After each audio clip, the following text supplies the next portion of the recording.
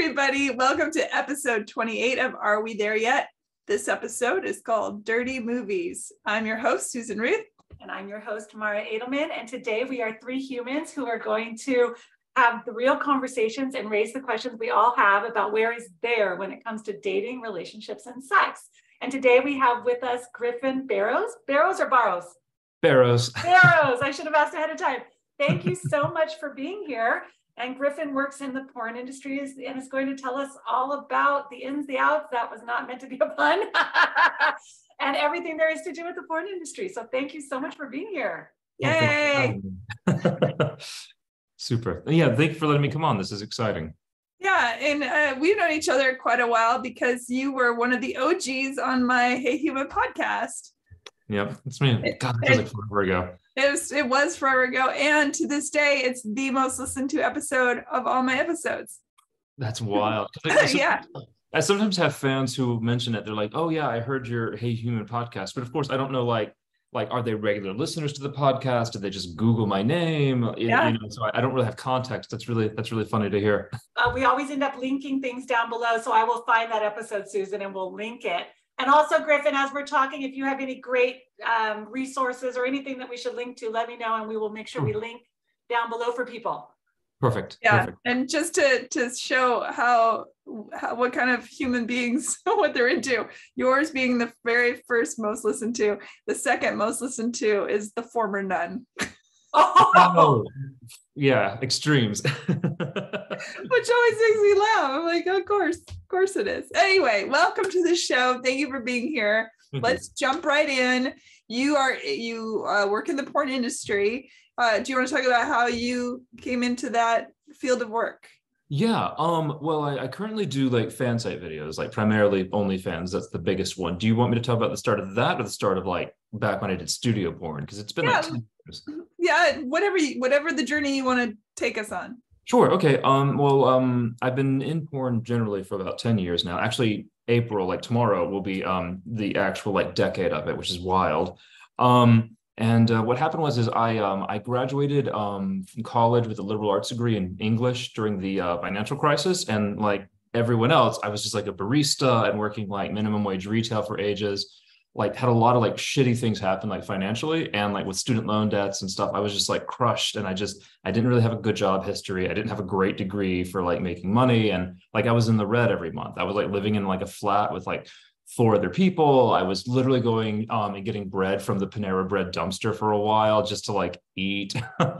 And so that was rough. And I just started getting into porn that way. I kind of applied and just kind of like rolled with that. I worked for a small independent studio at first. It's called Chaos Men, and I worked exclusively with them for a while. But then I ended up meeting someone who worked for a lot of major studios at a bar here in Chicago, and he just messaged some directors and got me in. So I ended up doing studio porn for I guess about like 5 or 6 years, and that was a completely different animal to doing like the fan site video stuff, which I've been doing since about 2017. So it's been a while. Yeah. What is some of the big differences between the two? Oh yeah, sure. Well, with studio porn, at least when I was doing it, you don't really get to pick your partners. You can voice a preference, but like when it comes to it, you're basically assigned someone, and you're also assigned usually like your role, like what you're going to be doing, which is a bit. I mean, if you're super flexible with everything you do and you like everything, that's great, because you can roll with it. But like, if you're not in the mood to do something like a particular role, if you're not in the mood to bottom, if you're not in the mood to like get your skull fucked off the side of a bed or something, then like you got to roll with it, and that gets a bit taxing, I think, emotionally, especially if you can't like disassociate. And then financially, it became more and more restrictive. I don't know what pay is like now because it's been a few years of like the fan site industry as a major competitor to studio porn.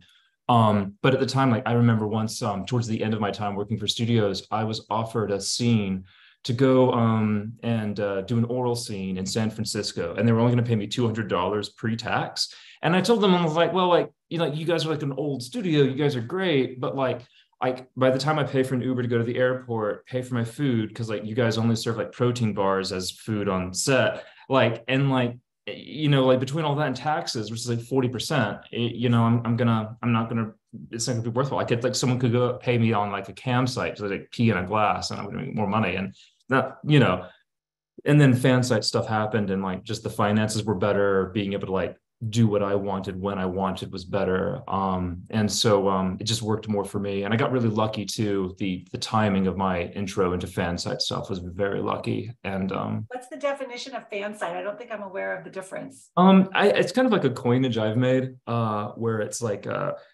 sites where like fans of porn stars or whomever watch videos. Like OnlyFans is a big one, Just for Fans is another. I think Fansly, ManyVids. There's a few other small ones, but like I just kind of, pull them all together as fan sites. So it's a fan site for you, and people pay to come watch you act out porn scenes, which is different than the mainstream where you can just go on Pornhub and watch things for free. Got it. Thank you. I get it. Yeah. It's generally subscription based. Correct. It's sort of like Netflix for porn. You pick like a profile, and there's like tons of us now who do it. Like when I started, there was only like, I think like 100 guys doing it big time, but now there's just like thousands and thousands of people who are doing this. And you can like, Alex Smith or whatever, just make up a name, and like, he or she will have like a site and with all their personal videos, and then you can pay like whatever the set subscription rate is to go and watch those on their profile. So yeah, Netflix for porn. Well, has it been a crunch now that there are so many people? I mean, I live in a place where it seems like every other person has an OnlyFans site. So does that hurt you as a person who's putting out content? I mean, I guess there's ways to go about it. I don't know if I like the word like hurt, because that makes it sound like there's like someone's like at fault for something. And that's definitely not the case. There was attrition to pay, because you could definitely tell like once the pandemic started happening and there was a lot more competition. Like there was a big swell when the pandemic started with income, and then it tapered off once more and more people started using this as a form of income. Mm-hmm. And so there's definitely like a change to sort of like the topography of it. But yeah, I wouldn't say like, I don't treat it negatively. It's good. And it also, silver liningly, gives you more options of people to work with. Because if the pool is small, there's only so many people you can really make videos with, so many combinations. Whereas if there's just thousands and thousands of people, then that's just, like however many different combos you can get. And that's exciting. Now, are you primarily doing videos and or content that falls within the realm of the LGBTQ, or are you everything at this point? I kind of just do, and this is the joy of doing the fan site porn stuff, is I just kind of sort of do what I like, and I'm gay, so like it's just mostly with the guys. Yeah. I mean, some people have like a couple bisexual couples have before been like, hey, do you want to do something with us? I haven't done that yet. I'm not opposed to it. It's just, like it just hasn't happened yet. So yeah, I would probably do it just to see how people would who would react to that. Yeah. I was saying, if you're going to pay for a job, it might as well be the parts you enjoy the most, right? Right, exactly. And I think it's mentally healthier to do too. I know if I'm like making my body like engage in a sexual encounter that I don't like, there's definitely like a psychic wear down on that. And the more you do it, the more difficult it gets. I think a lot of times people who do force themselves into situations that they don't actually enjoy and have sort of like that simulacra of intimacy, I think that they end up having to cope in certain ways. And I know for me, that was a really big deal in studio stuff. And it was a lesson I had to learn in fan site performances as well. It's like, okay, like really like keep it as natural as possible. Otherwise you end up getting, you get some emotional difficulties. You talk about the disassociation. I think that's probably very common within the industry. Oh yeah, I mean, porn stars get like a bad rap for drug use and like asocial behavior and so forth. And I do think a lot of it is because of what they do, not necessarily that people who have stability issues get pulled into it. I think it's like, people talk about like celebrities and Hollywood, like, oh, they're all crazy. It was like, well, no, they constantly do these roles and have these emotionally demanding lives. It's not like crazy people become actors. It's stressful. And when you do sex work, if it's not always something that like you actually feel, then it can really wear you down. And I've seen a lot of people who've developed like coping issues that are perhaps unhealthy. Yeah. So it's important to like pay attention to emotional health in this for sure. I would say that's any industry that takes an emotional toll, right? I work in the medical field, and the amount of medical providers that are addicted to substances and drink too much are huge. And so I can't really disassociate, but I wish I could sometimes. Well, I wish I could do better. I know some people who are so good at like putting up that kind of like mental wall, and I envy that, because it's like, wow, you can like just really turn it out with work and like do anything. And like for me, it's like I feel like I'm like a wilting daisy, just like, oh my God, like I'm so like in my head today, so yeah, no, some people can do it better than others for sure. What made you decide to stay in it? Because I know, like I said, I've known you for a long time, and at one point you were talking about getting out. And I was in my 20s. It was easy to just turn it out sexually. I could have like fucked a cantaloupe when I was like 24. Like it would have been like easy. So in your early 20s, it's easy to do it for money because of, just how your libido is. So I did it originally for money, and then I kept doing it because like I wasn't quite sure what to do. Like the fallout from the financial crisis was rough, and it's like, okay, now I still don't really have a great job history. Like I have all this retail, but like I don't want to work at Target forever or Whole Foods forever. And so I just kind of kept in it. I ended up trying to leave it, and I think around the time that you and I did our interview with Hey Human, I did try to I tried to get back into pastry because I was a pastry cook for a while, which was my favorite job that I had ever, and I really enjoyed being a pastry cook. And the thing was, things just weren't working out. I tried to work at one place, and they were going to hire me. And then a cashier at the front end of the bakery, like recognized my work and like mentioned it to the gay boss. And then his reply is, I don't want porn stars working here. And he just sort of like tossed out my application. I tried working at another place, that like hired like a whole team of pastry cooks on salary, which was crazy. It was like, wow, salary, but whatever. I, don't look a gift horse in the mouth. And then once we had worked there for several months and got everything going, the owner came in and fired everyone from the team, and then hired people paid under the table to like run the place afterwards. Like after we had like finished doing tiling and like making the recipes and all this. And then there was a couple other places I tried. It just didn't work out. And so I was like, fuck, like I keep like striking out, and I don't really have much of a fallback. So, I just kept up with it financially. And then that's when like the fan site stuff really kind of went boom. Like a little bit after you and I had our talk, and I thought I was going to leave and try to just find something else to do. Like the money just became really good. And like, as I said, I got lucky with a lot of exposure on the internet. Tumblr was still pornographic at the time. And Twitter didn't have like their crazy algorithms to limit sex worker exposure. So it just was going really well. I thought about going back and getting a master's degree, right before the pandemic happened. And then the pandemic happened and everything was just nuts. But the income, as I said, had that big spike.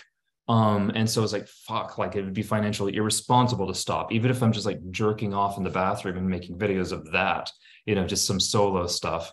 Like that would still be, it would just make financial sense. So yeah. Was the spike because we had done a previous episode where we talked about with COVID that the internet porn numbers went up astronomically so is that where the spike for the income also came in, because there was such a demand?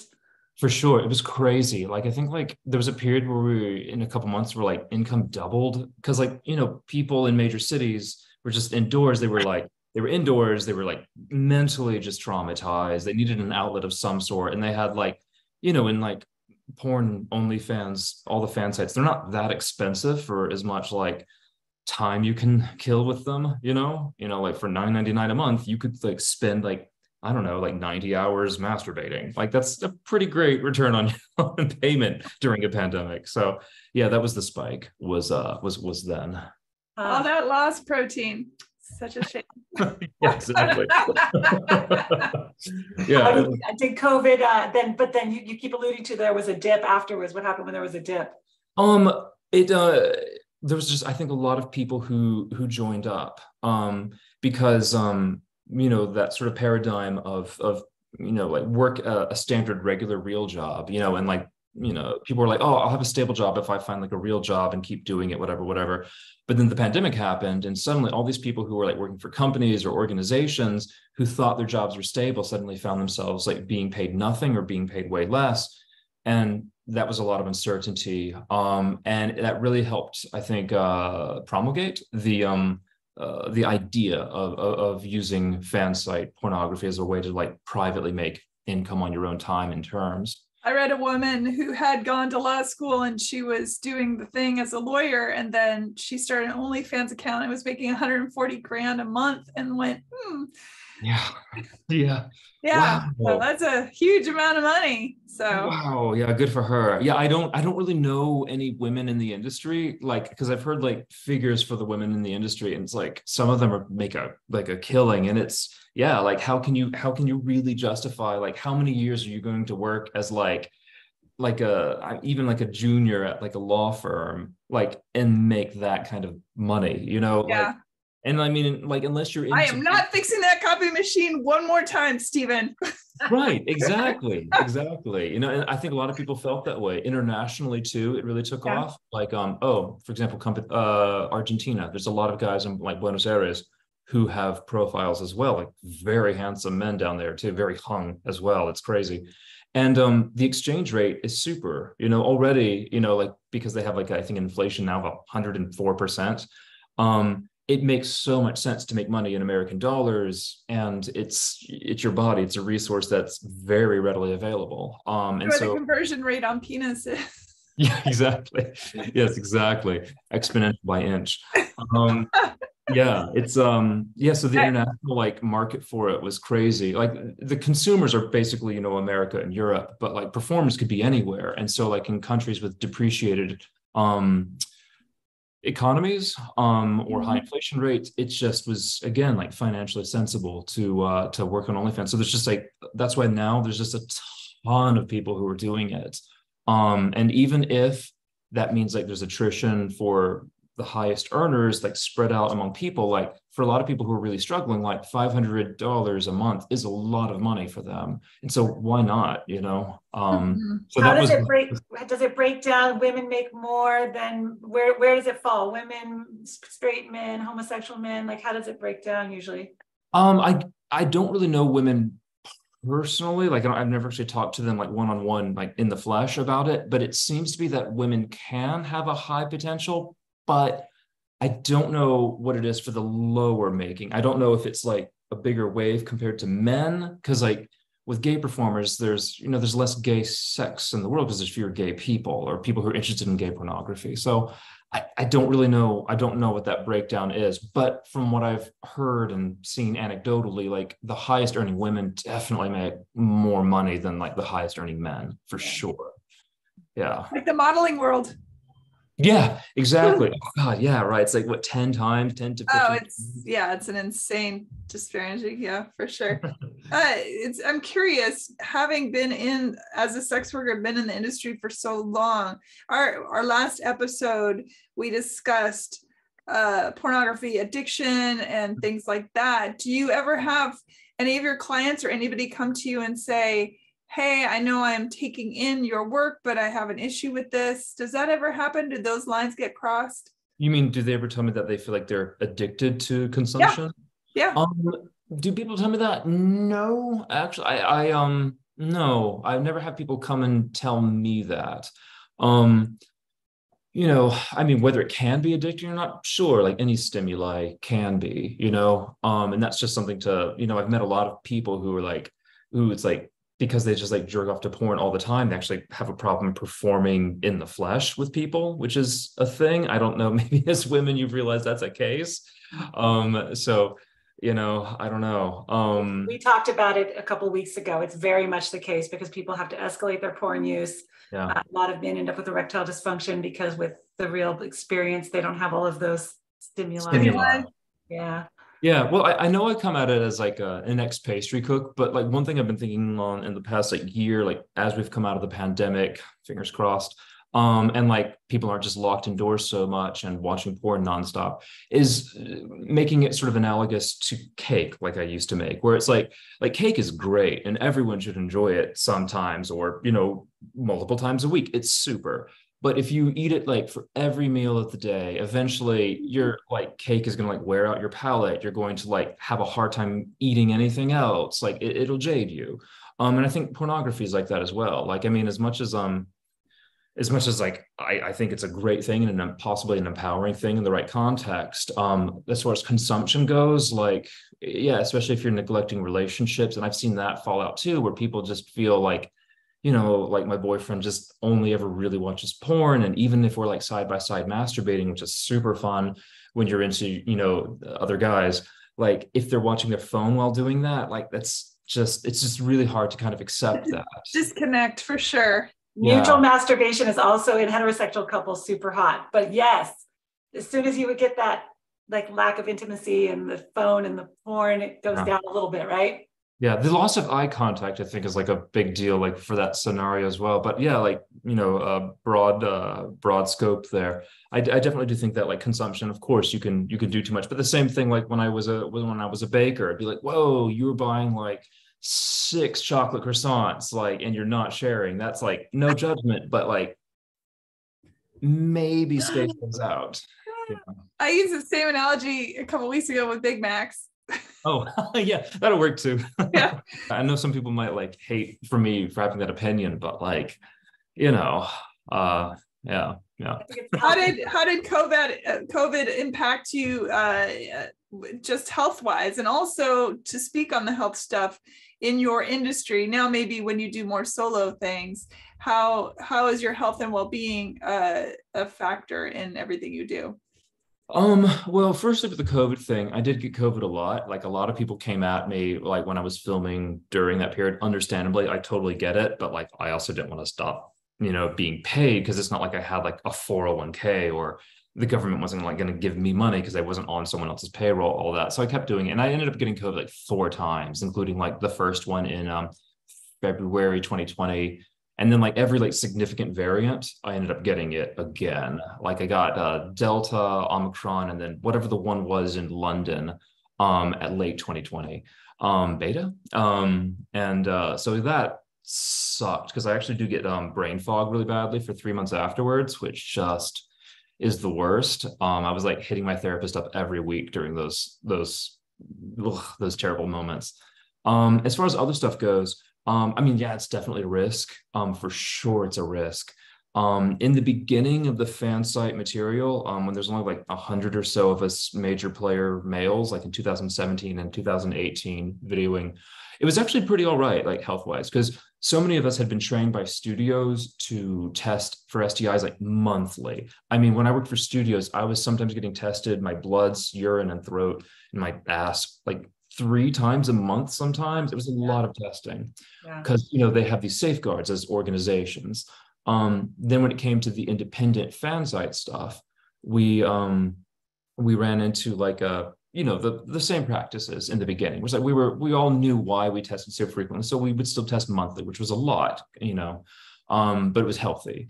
Then as more and more people joined in, especially people who had never worked for studios, they were still doing that whole like general medical advice of testing maybe every 3 months. But then you got into a really sticky issue where like people would plan like film trips. It's like, okay, I'm going to go to like Argentina and then go to Spain and then go to New York and then down to Miami. I'm going to film everywhere. So they would maybe not test before going, because like they wouldn't want to cancel the trip. Or if they had sex with someone who later was like, oh, I have chlamydia, just continue going, and it's like, and I get it, because you put out all this money traveling and accommodations trying to make this work, and so you're going to lose a lot of money. But so it definitely got riskier, over time, like, and it got to a point where it's just like, I think like shortly after, like there's a ton of people making videos. I think it was where was I forget where I was, but I think I got exposed like 3 times, like once to syphilis, once to chlamydia, once to gonorrhea, or maybe chlamydia twice.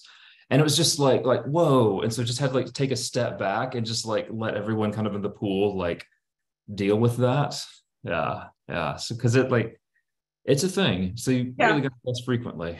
I thought Russell Brand famously on one of his stand-ups said, it's, all the chlamydia and syphilis and gonorrhea, they have about a 10-day course of antibiotics. So if the entire world stopped fucking for 10 days, or 11 days, we would eradicate those 3 diseases. But do we do it? No, they got close to syphilis once. They in like the 50s, I think they came super close, which would have been amazing because that's been around since, forever. Columbus. But it's on a total uptick right now. So that's annoying. We're seeing, I test a lot of people and we're seeing higher numbers than we've seen I've been doing medicine for 20 years, higher numbers than I've seen ever. On that note, what percentage of people do you think are on PrEP? Like most? I can only speak for gay men. I don't know about heterosexual men or women, but I know for gay identifying men, almost all of them, that I've worked with. I'm sure like in some countries, perhaps where it's not available, that's definitely like a higher risk. But like as far as like the performers I know from the US and from the UK and from the EU, like almost everyone is on it. That I know of. So, but I should preface for our listeners: it's a prophylactic pill you take every day, and 99% chance of not contracting HIV, even if you're sexually active with somebody who has HIV. Right. So it's a miracle drug. It's a miracle drug. Game changer for sure. Game changer.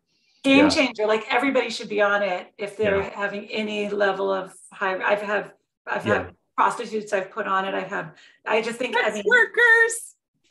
Sorry, I still do that. I know. Sometimes my old medical brain uses the incorrect terms. I apologize. It's okay. Anybody who is having those levels of sex would benefit from on it. Yeah. Like, and most people don't really have side effects.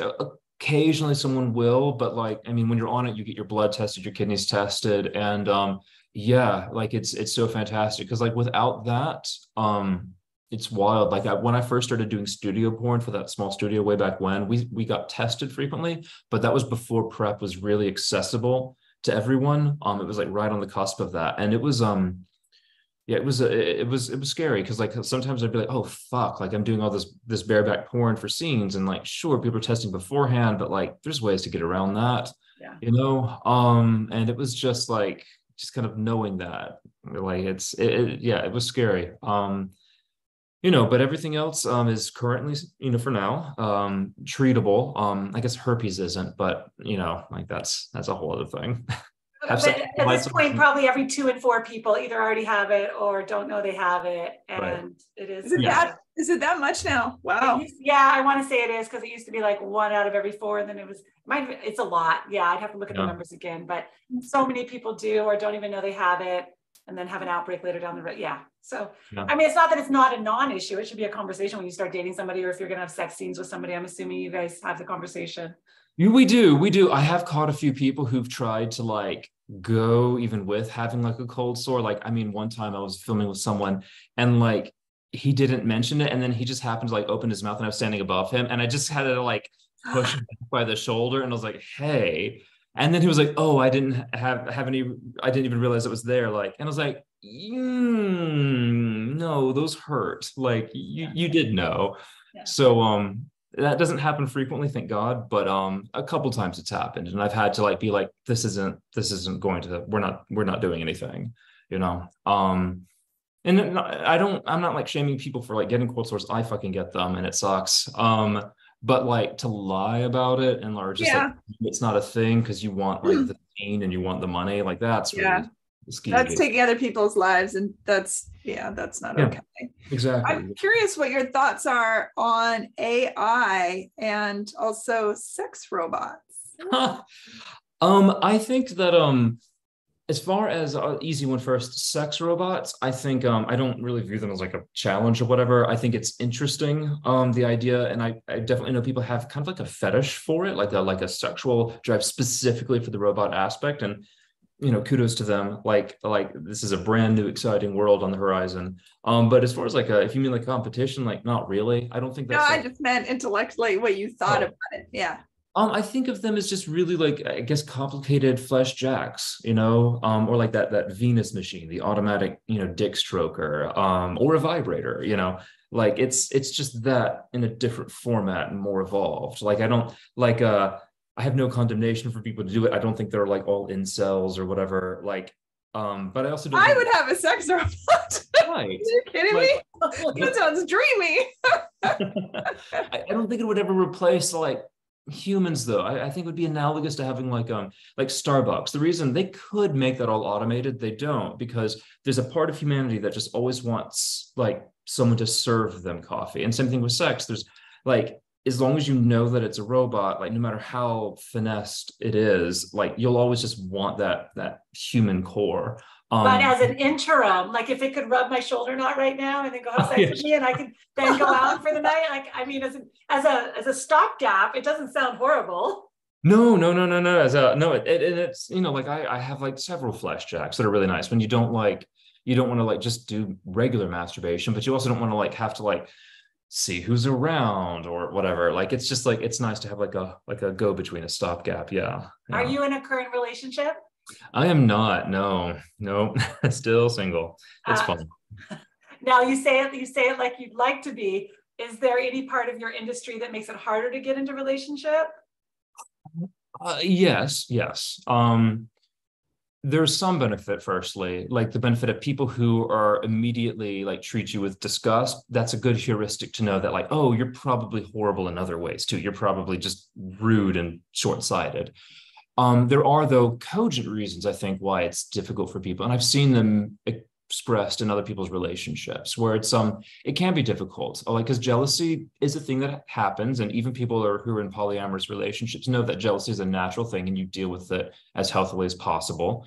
Like it's difficult whenever like if someone were to start dating me, like they might at first be like, okay, like I'm fine with you doing porn and all, but then eventually it's like their friends be like, oh, I was watching your boyfriend have sex with all these hot people, or like, oh, your boyfriend's so much hotter than you, or like, why are you with him? He's disgusting. And like eventually that stuff can wear you down. And I've seen that happen to other people, and it can be challenging.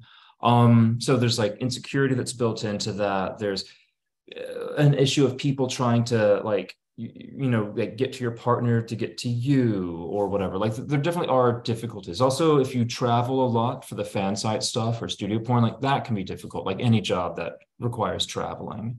Also like health exposure, like like the one boyfriend I had for a month, that was his big issue. It was just like, inevitably, I will get chlamydia again. And what does that mean for him? Does it mean he just has to like masturbate on the other side of the bed for the next 2 weeks while I'm being treated? 10 days.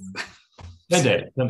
Now, with chlamydia, you can do. Actually, it's now 7 days of doxycycline is recommended, but it used to be the two pills and done. But yeah, no, so you are supposed to wait a couple weeks before you get rid of the condom. So I see what you're saying. Yes. Right. So there definitely are some difficulties, and I do understand a good number of them. So it just depends on like the objections. If it's a moral disgust, I think that's a stupid reason. But if it's like a logistical a logistical barrier, or if it's just like, this makes me, this is a possible gateway to an inferiority triggering, that's understandable. I do get that quite. I hear all of that, but I guess I would just say that, there's so many people now in polyamorous relationships where they have to practice compersion and all of these things. And you still have to worry about all the STI infections. And so you're adorable and intelligent. And I hope that you find somebody who can see past all of that. Thank because you. Everybody else, in the polyamorous relationships have many similar, except for watching their partner on film. Right, would probably be the only issue that they're not also dealing with. Oh, yeah. I made a tape when I was in college with my boyfriend, so even I've been in the industry for an hour. Yeah, there we go. That's great. Delicious, baby. Yeah, no, I think it's like I said before, it can be empowering. Like it can feel good to like show yourself off like that. I think there's kind of I would argue there's the potential for like an innate human drive to like show off one's sexual prowess. Yeah, that's an interesting bit. But I do want to say like my being single isn't like just like everyone else has a problem with me. Like I admit that I actually am quite I'm difficult to date. I think I have a hard time like making connection and chemistry with people. It's a thing we talk about in therapy a lot. That's just a thing with me. It's really tough. Like I like a lot of people. I get on with people really quite well, I'd say.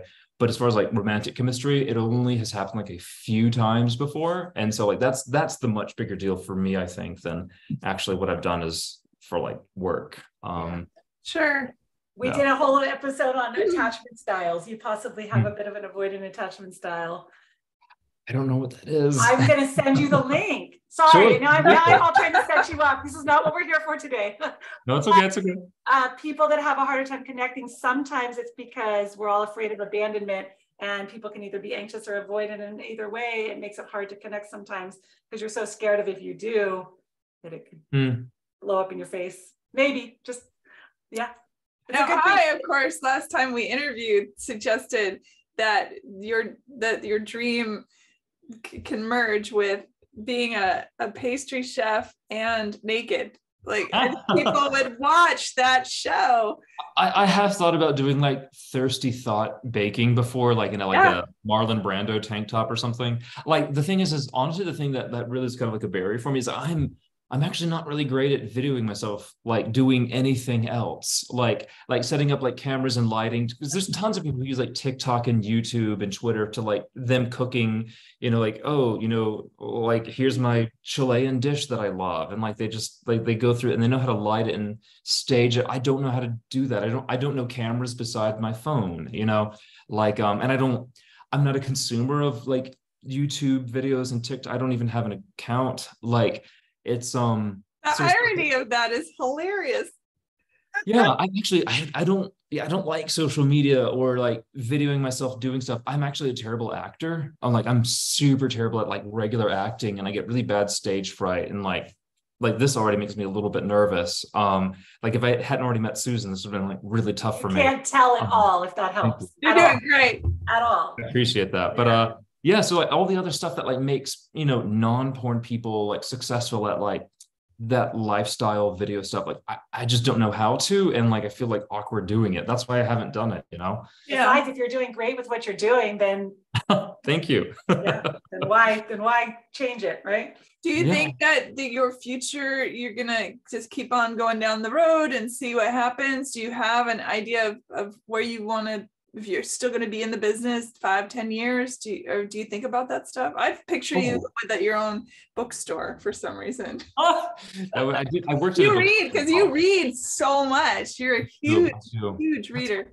That's one of the best things about the job. Like before, like whenever people from like financial websites and whatever have tried to interview me, like one thing they ask is like, what's the best thing about it? And almost invariably I'm like, well, it's just the reading, like I get to like read as much as I want when I want. It's super, like it helps me grow as an individual so much, and I'm really grateful for that so much. Are you saying that the hours are such that because I'm all pouty over here now because every day I have piles of books that I can't get to, so you're saying that the hours are such that it allows you to do that? What kind of hours are we talking weekly generally for? Well, I mean, like it does vary, but I have actually been filming like less recently. I suppose back to Susan's question of the future. Like I have been filming less. At my height, I was doing like 9 videos a month, 8 or 9 videos a month, which is a lot when you throw in gym and editing and just networking. Like it was a lot. Now I'm doing quite a bit less. I will admit, just because again, it's been 10 years, and I do think about the future as well. And as I'm like getting older and I'm not on testosterone or anything, so my libido is like naturally like more sedate. Like again, I'm not fucking cantaloupes, so like it's just that's just middle age is coming. I do think about the future though. I have actually thought about going back to school. That's something I've talked about with a couple older like regular professional people in my life, and my therapist. I've been like maybe this is because like the mental challenge and like finding something else.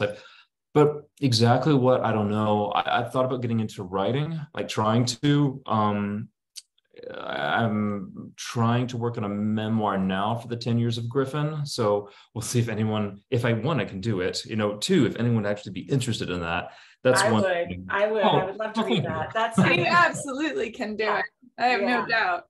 Fingers crossed. Yeah, I've been working on that a lot. Like this past month, I've been working on that a lot and like dedicating like 4 to 6 hours each day working on that. For the month of March, it's a lot more work than I thought it was going to be. But it's been interesting. And I there's actually like I really would like to get into fiction and so forth. I like have like short stories I want to write when I'm done with this project and see where that goes. But as far as like going back to school, I've thought about maybe back to English again. I've thought about psychology because I do find like humans interesting, and it would be perhaps interesting to like maybe sexual psychology. I know someone who's a sexual therapist, and that's interesting work and very helpful work because I feel like it's an underserved part of humanity right now.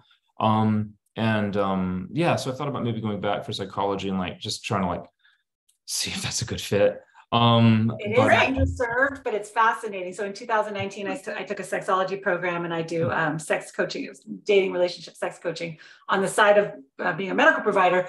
But 10 years ago, when I had to look through a phone book. There was like 2 people in like San Francisco, very low numbers of people that did sex therapy or any kind of relationship therapy. And now the numbers are definitely higher, but you would come from such a unique perspective that I don't think it would matter that the absolutely. And you could make a cake every time. There's your cake. Or a tart.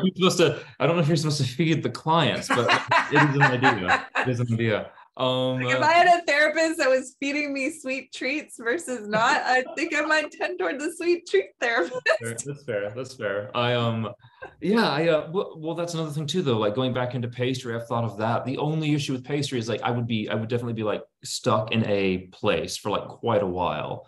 That's the one because I miss pastry like a fuck ton. Like I really love that job. But like, could I really bring myself to like just like squat down here in Chicago definitely for another like 15 years or so? I don't know. Like maybe if I found like a place that I just really loved and didn't like want to get away from frequently, like maybe I would. Yeah.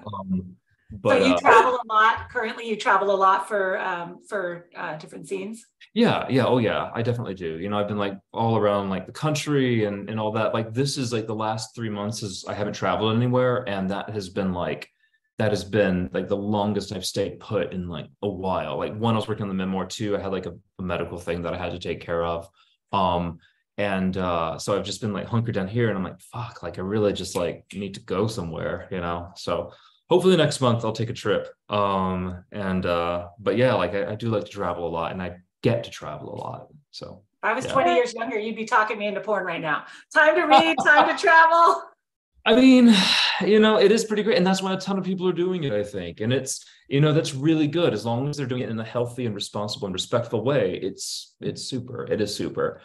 One caveat that I will say is that I did get, as I said before, I did get lucky. Coming into the game now is really challenging. If you're like, I tell people now who have like not done anything, have no internet presence. It's like, they're like, oh, should I like do this? And I'm like, well, one, like if you have a job that you can tolerate and is like paying your bills and your loans and stuff, like maybe not, because like you're not probably going to be able to make like the same amount of money very quickly.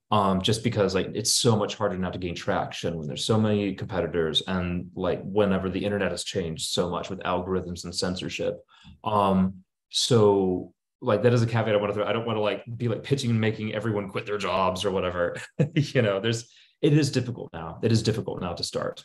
Welcome to the Sex Work Job Fair with your host. Right. Exactly. I was having a medical thought. So it's interesting. You said that sometimes it's harder for you to do the sex scenes that are not where your brain wants to be. And there's an analogy that I was sitting in a room one day with a patient, and she goes, I'm just an orchid. She said, I have to eat on time and drink enough water and exercise enough, or I totally fall apart. And I went, oh my God, I'm an orchid. And then I went out to my other coworkers, a couple of doctors who I've never seen pee. And I'm like, you're a weed. And then I explained the thing. And so it's okay if you're a little bit of an orchid. I mean, but then again, people in the industry that you're watching that can do all of those other things, they may be weeds, but they have not learned their boundaries, and eventually it still catches up with people. Eventually it does, you know, and I think self-awareness is huge to help prevent that. Then like I love that orchid thing. I'm stealing that. That's mine now. I'm taking that.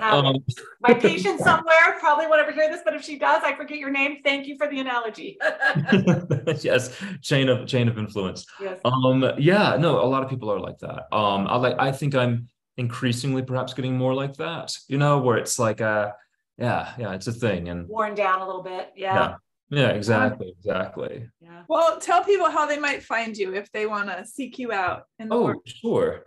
My name is Griffin Barrows. You can, you know, Google search me or Bing me, whatever, and I'll pop up. I'm currently still my primary platform is OnlyFans, which is onlyfans.com/Griffin Barrows.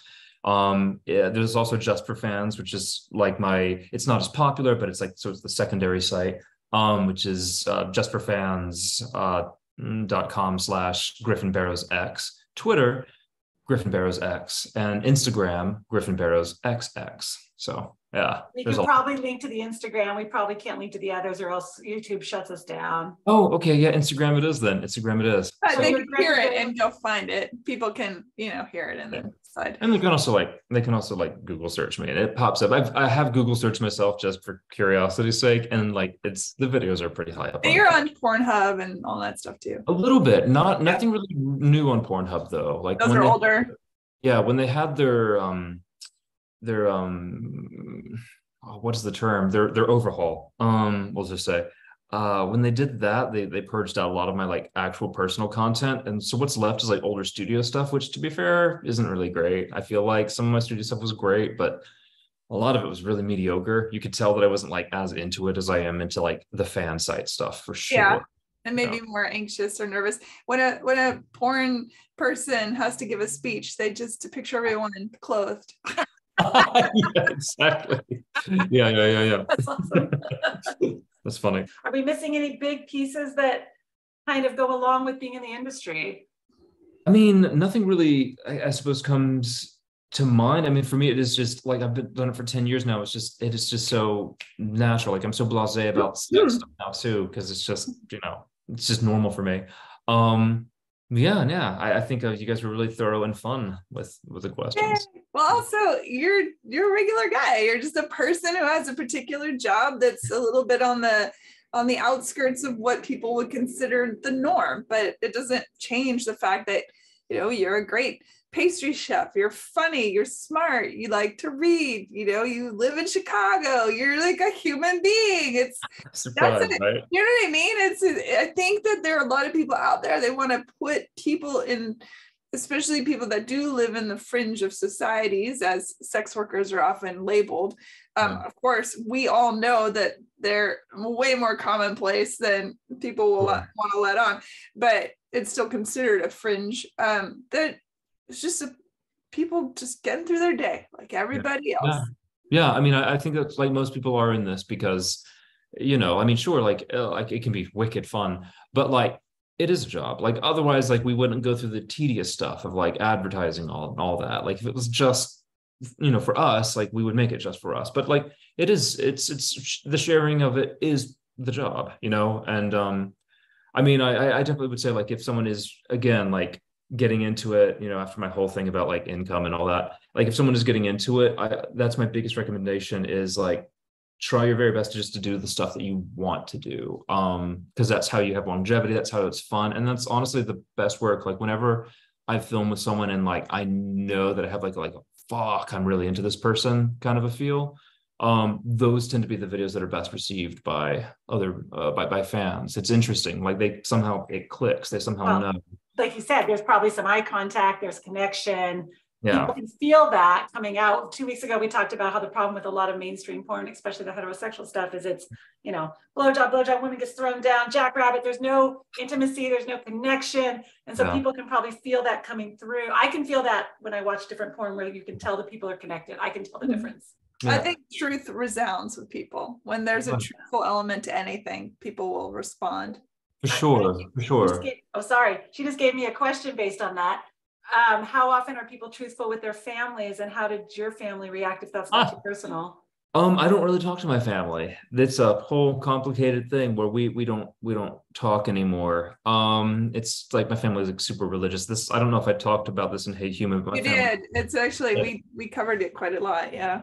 Yeah, my family is like super religious and like they still hold out that like they believe that one day Jesus will use his magic to like make me a Christian again and I'll go live in the world. Definitely straight, right? They'll definitely make you straight. Oh yeah, that's part of the whole miracle I'm so power. sorry. I'm That's sorry. okay. I mean, like it is sad, like because like I see other people who like it's like, oh, I'm gonna go visit my parents, and it's like, oh, that must be kind of neat, to not have them like tell you about Matthew 6:4, and like it must be nice, and but it's been such a long time that for me it is like it's just sort of an objective sadness. I don't really dwell on it anymore. It's like I'm not making light of people who have like disabilities or amputations, but it's like if I like had like missed 3 fingers off my left hand, it'd be like, like it's not going to come back. And the relationship with my family is not going to come back. There's nothing I can do. I'm not going to go in the closet for them. I'm not going to like rip apart something of myself. Even if I stopped doing porn and became like I don't know, a bookstore owner or something,